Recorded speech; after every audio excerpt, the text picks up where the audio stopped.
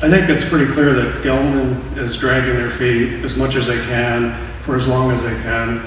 And I think that, combined with the fact that we have a state organization that is not up to speed to handle this kind of contamination. I have to say, I've been looking at your bottles of water while I've been sitting in the audience, and it bothers me quite a bit to know, thank you, Sue, good going,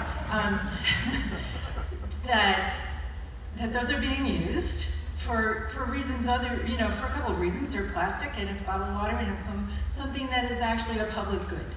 And I really hope that our future will not be one in which we are tied to water in bottles, that we have the free-flowing water that is a part of our state. And I hope that your action will move us to clean water in our future. Thank you.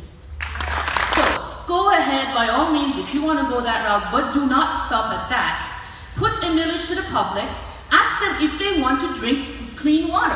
And I assure you, they will say yes. They will pick clean water over fancy apartments they can't afford to buy. So go ahead, please ask us, put a millage to the public. We want clean water to drink.